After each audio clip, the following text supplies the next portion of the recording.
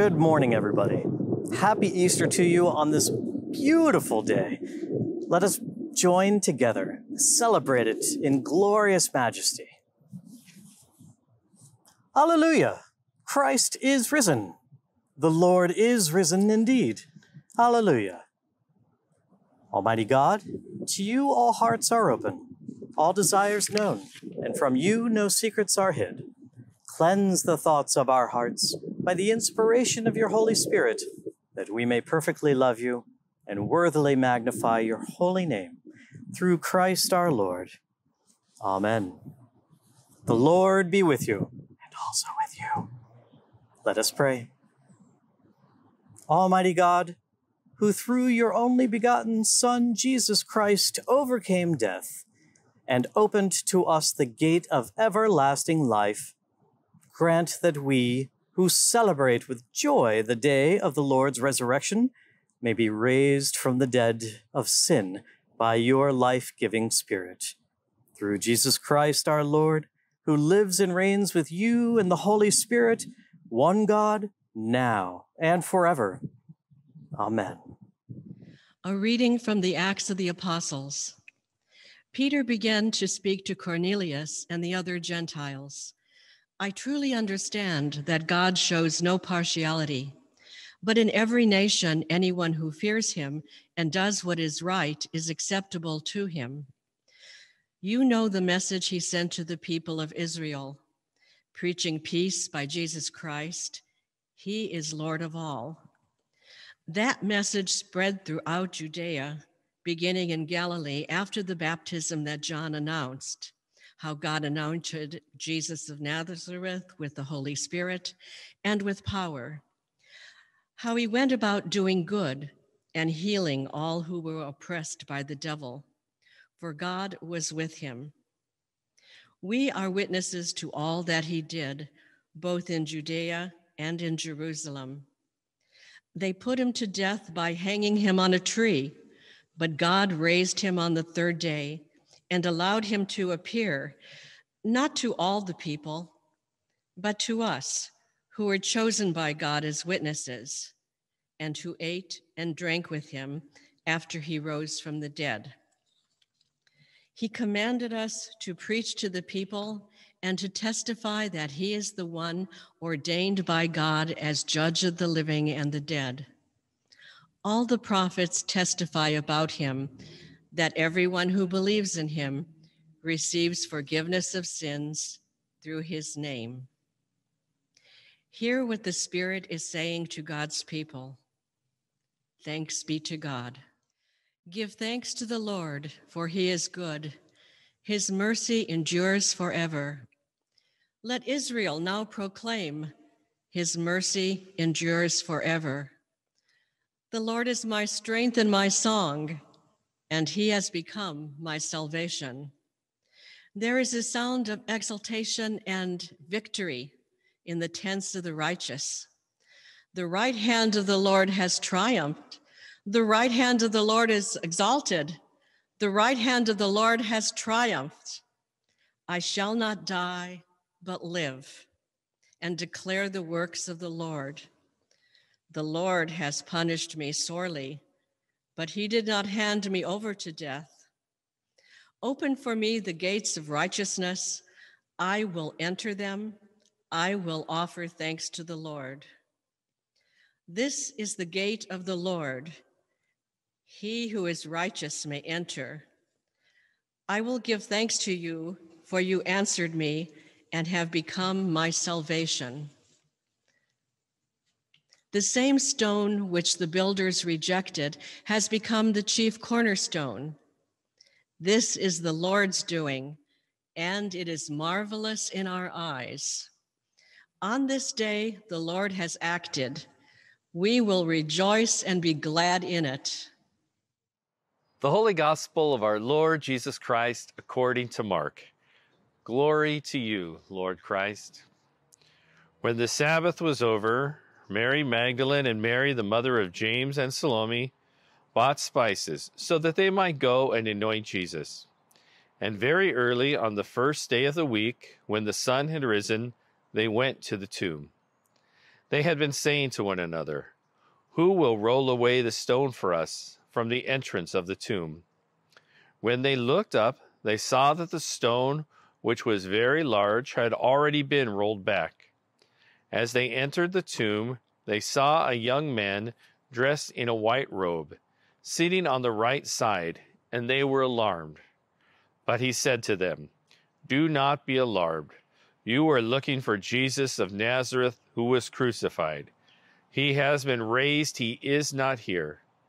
Look, there is the place that they laid him. But go tell his disciples and Peter that he is going ahead of you to Galilee. There you will see him, just as he told you." So they went out and fled from the tomb, for terror and amazement had seized them. And they said nothing to anyone, for they were afraid. The Gospel of the Lord. Praise to you, Lord Christ. Happy Easter. Let us go ahead and say a prayer and jump on in. The Lord be with you and also with you. Let us pray.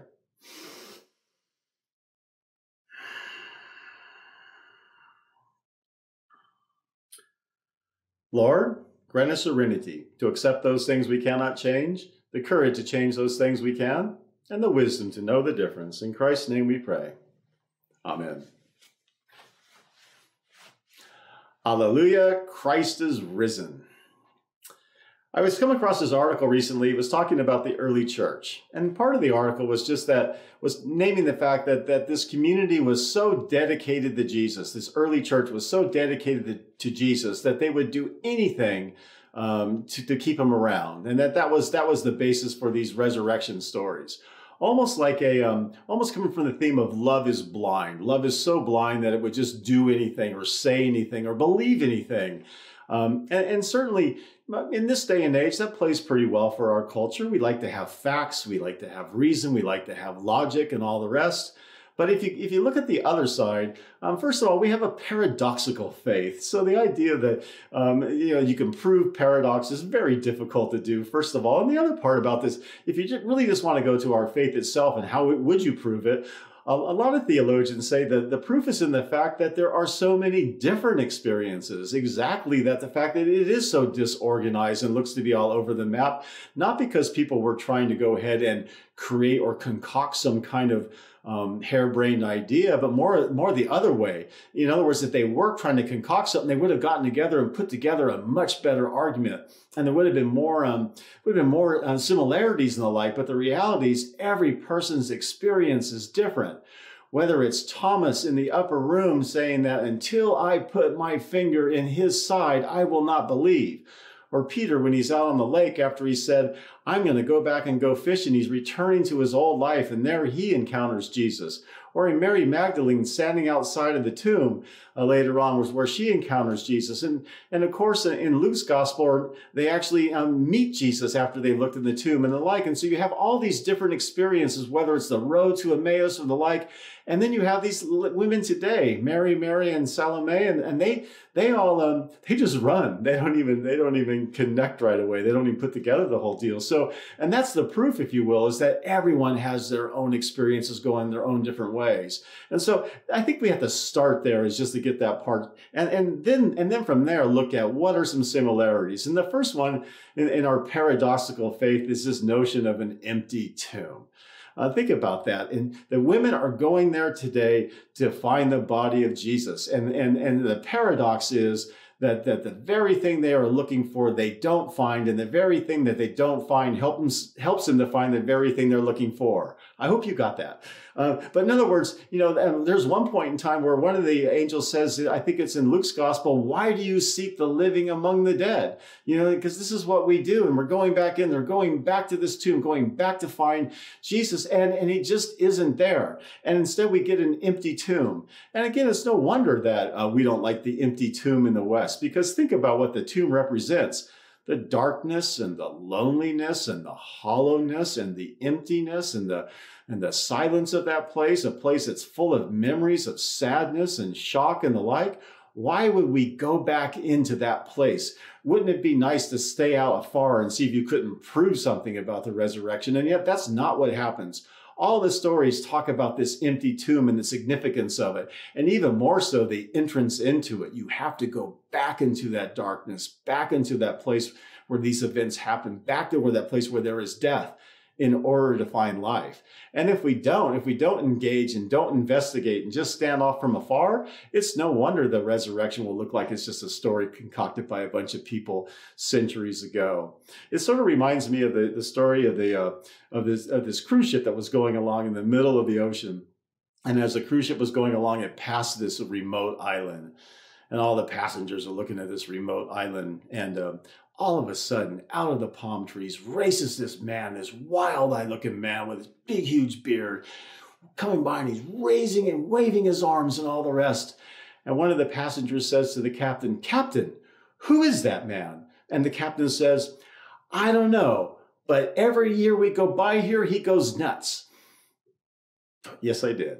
So the first part there is just that you can't investigate from afar. You have to enter in. And so Easter is, paradoxically, this day of great joy and all the rest is calling us to re-enter the tomb, to go back into those places where we have felt that we've given up on, where there's nothing left, where there's just basically barrenness, because that's where resurrection will happen.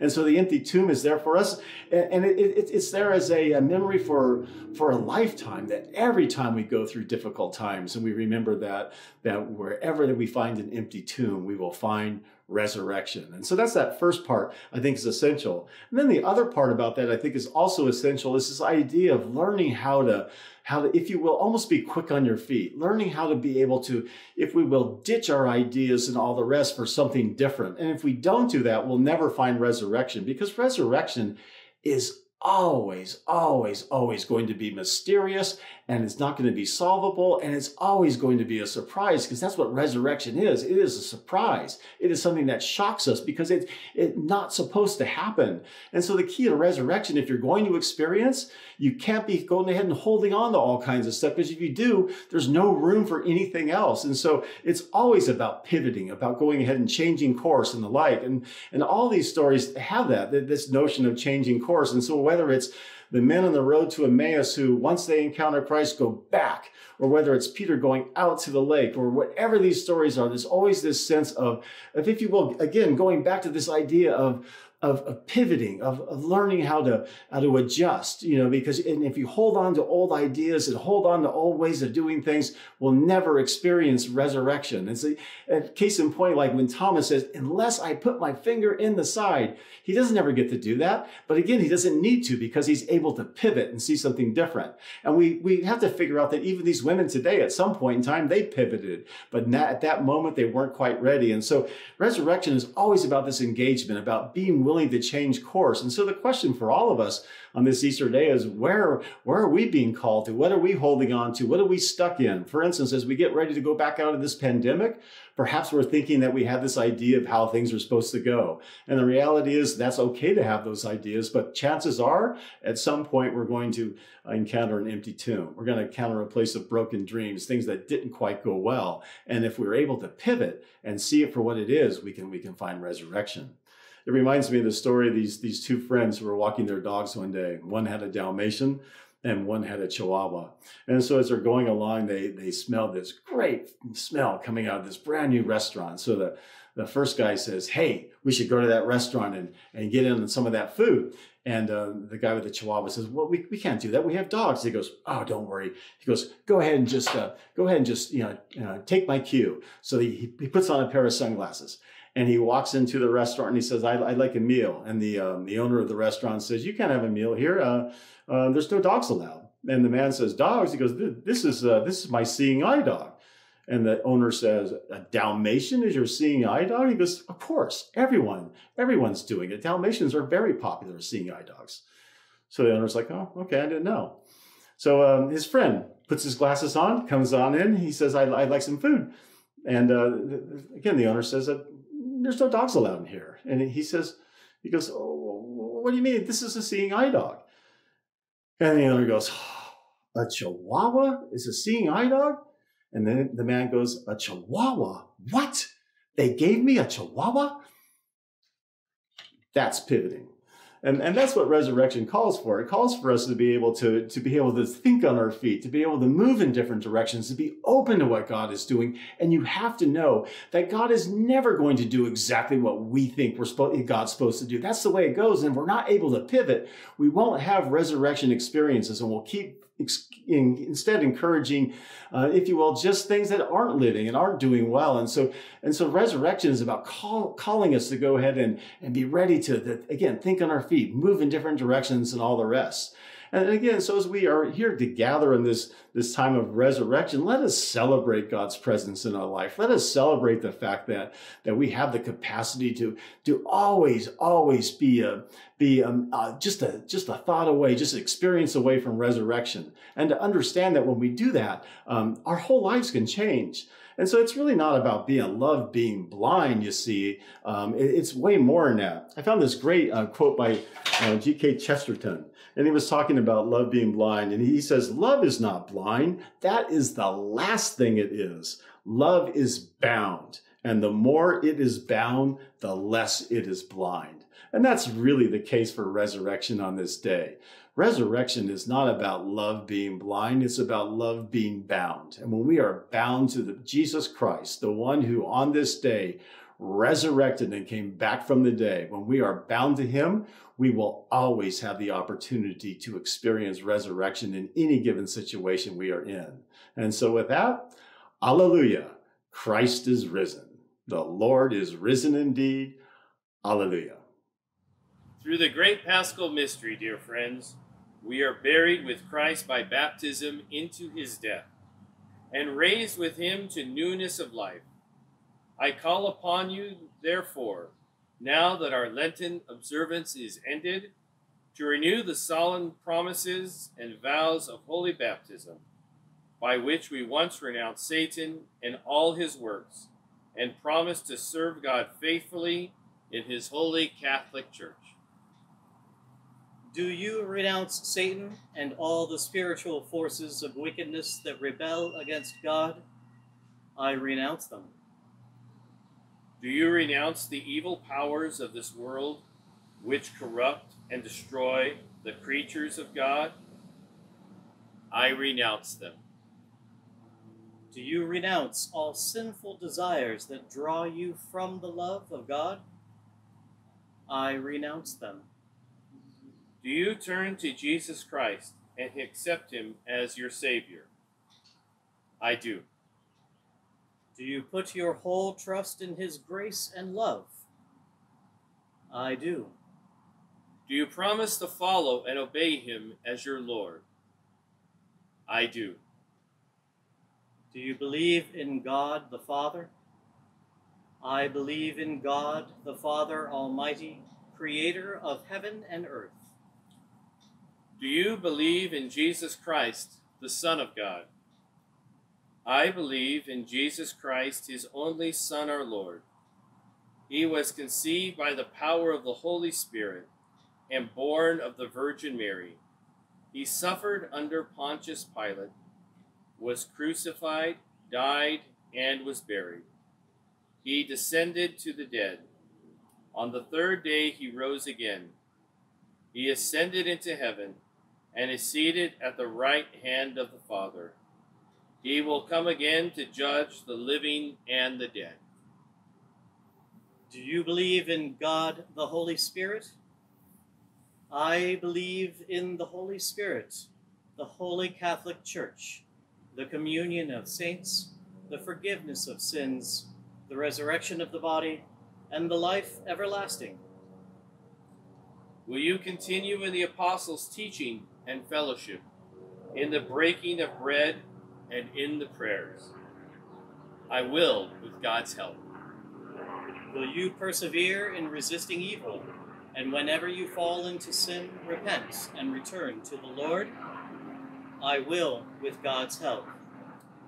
Will you proclaim by word and example the good news of God in Christ? I will, with God's help.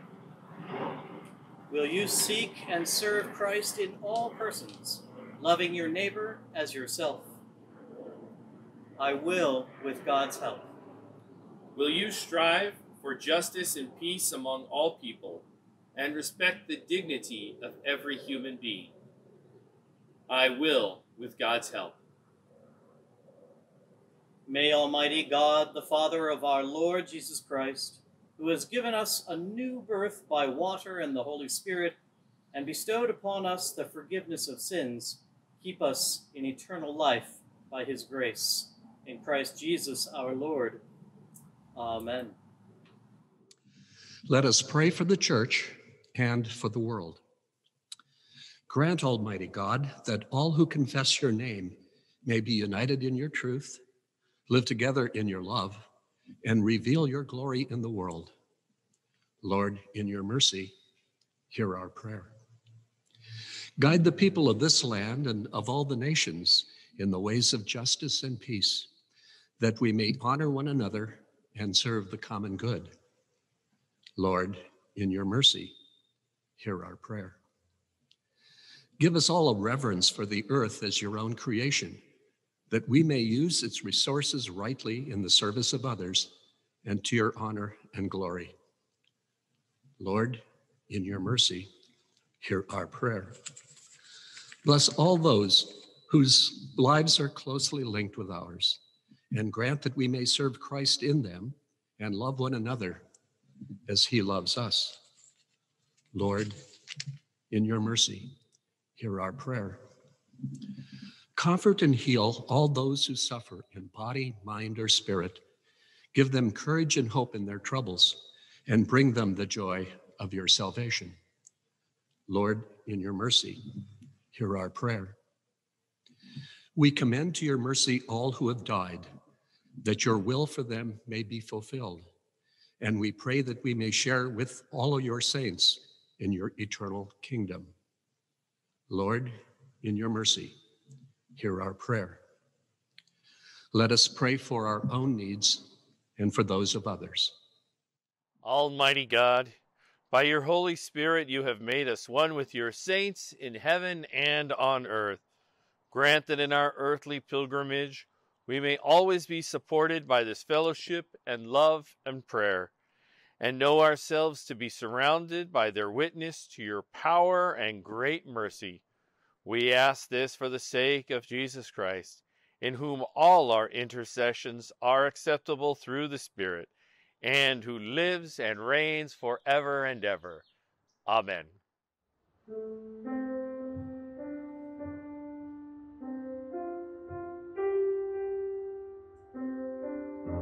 On the first day of the week, at early dawn, the women came to the tomb, taking the spices they had prepared. And they found the stone rolled back from the tomb. And it came to pass, while they were wondering what to make of this, that behold, two angels stood by them in dazzling robes. And when the women were struck with fear, the angels said to them,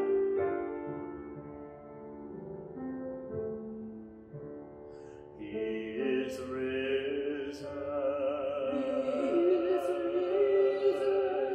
He is not here. He is risen. Is risen. Fear not. He is risen. Risen as he said. Risen. Risen.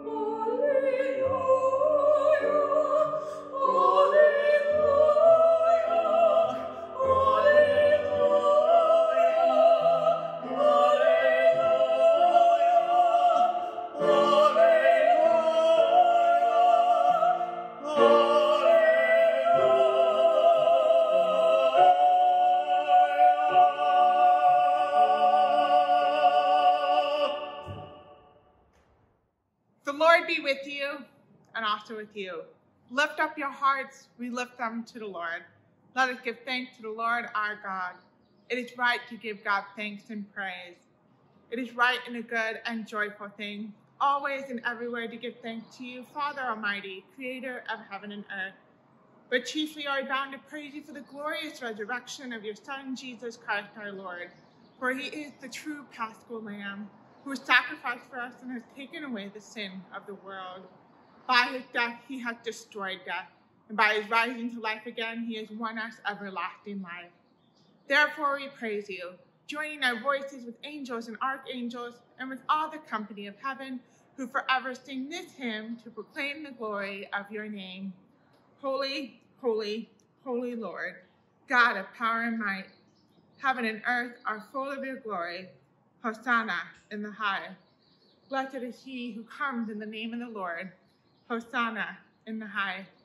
At this time, all across our homes, I invite you to sit, kneel, or stand. Holy and gracious Father, in your infinite love you made for us yourself, and when we had fallen into sin and become subject to evil and death, you in your mercy sent Jesus Christ, your only and eternal Son, to share our human nature, to live and die as one of us, to reconcile us to you, the God and Father of all. He stretched out his arms upon the cross and offered himself in obedience to your will, a perfect sacrifice for the whole world. On the night he was handed over for suffering and death, our Lord Jesus Christ took bread, and when he had given thanks, he broke it and gave it to his disciples and said, "Take, eat. This is my body, which is given for you. Do this for the remembrance of me."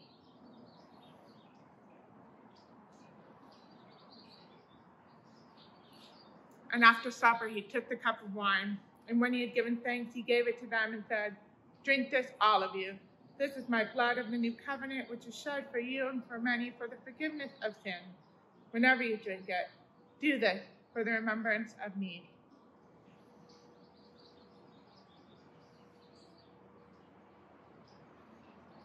Therefore, we proclaim the mystery of faith. Christ has died, Christ is risen, Christ will come again. And we celebrate the memorial of our redemption, O Father, and the sacrifice of praise and thanksgiving. Recalling his death, resurrection, and ascension, we offer you these gifts. Sanctify them by your Holy Spirit to be for the people the body and blood of your Son, the holy food and drink of new and unending life in him.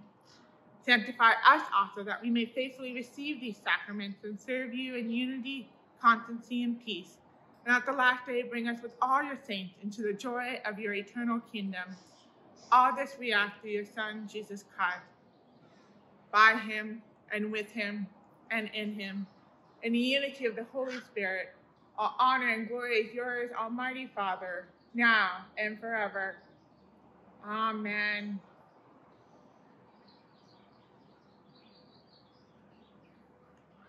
And now, as our Savior Christ has taught us, we are bold to pray together.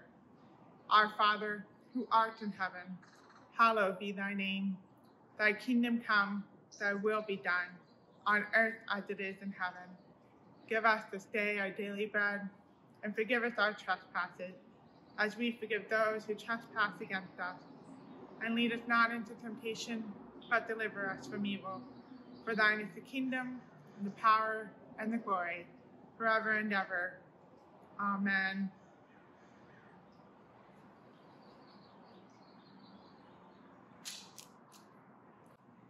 Alleluia, Christ our Passover is sacrificed for us. Therefore, let us keep the feast. Alleluia. My friend, the gifts of God for the people of God. Take him in remembrance that Christ died for you, and feed on him in your heart by faith and with thanksgiving.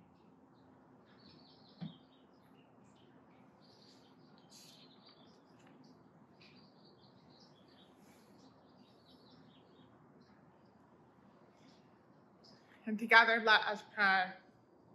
Eternal God, Heavenly Father, you have graciously accepted us as living members of your Son, our Savior, Jesus Christ, and you have fed us with the spiritual food and the sacrament of his body and blood. Send us now into the world in peace, and grant us strength and courage to love and serve you with gladness and singleness of heart, through Christ our Lord. Amen. And on this glorious Easter, we know the truth that Christ has died and risen. He has conquered death. And because of that, we are given the peace and knowledge beyond understanding that keeps our hearts and minds in the knowledge of God. And the blessing of God Almighty, the Father, the Son, and the Holy Spirit be with each and every one of you on this day, on this beautiful Easter, and forevermore. Amen. Let us go forth now in the name of Christ. Alleluia, alleluia, alleluia. Let's hear it. Thanks be to God. Alleluia, alleluia, alleluia. Take care, everyone, and a blessed Easter to each of you.